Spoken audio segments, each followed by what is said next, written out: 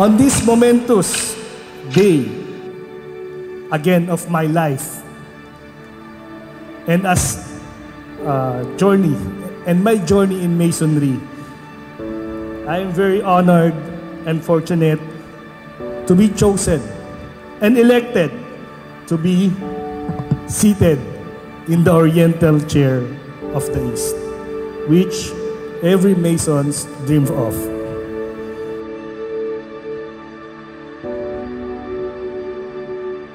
Brethren, this lodge is convened for the purpose of installing the elected and appointed officers of ensuing Masonic year. After the lodge is called from labor to refreshment, the officers to be installed will retire and prepare themselves for the ceremony of installation. The present officers will also retire after surrendering their jewels to the Assistant Master of Ceremony in front of the East and give their aprons.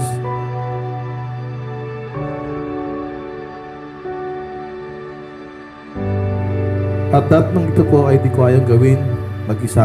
Subalit dahil sa inyong minamahal kong mga kapatid, ang lahat ng iyan ay madali kong nagawa dahil kabahagi ko ang bawat isa sa inyo. At dahil dyan ay taos-puso ang aking pasasalamat dahil di ninyo ako pinabayaan simula sa aking unang paglalakbay mula timog patungang kanluran at hanggang sa ako ay makarating sa silangan. Matagal ang 1 taon, subalit tuloy pinadali ng ating pagsasamahan. We are again brought together by harmony. A simple, single word, yet contains a deep, powerful meaning. As we look forward to the future of our organization, I would like to use the opportunity and to take one step back to re-examine ourselves and our beliefs. What does a word harmony truly mean? In a literal sense, in a lay person's word, harmony is usually associated with music, right? In an orchestra, harmony is achieved by playing multiple instruments which individually emit differing sounds. Yet, when played together, produce a concert of beautiful tunes and melodies.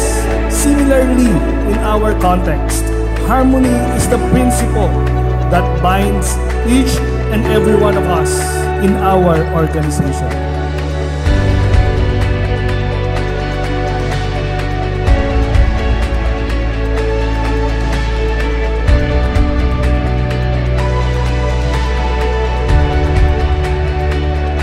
You will repeat after me. I do solemnly and sincerely vow that I will maintain, support, and enforce the Constitution, edicts, laws, and regulations of the most worshipful Grand Lodge of free and accepted Masons of the Philippines.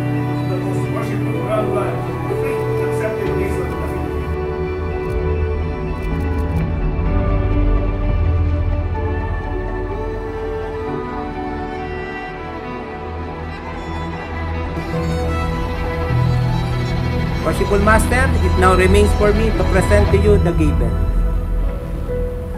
emblem of power.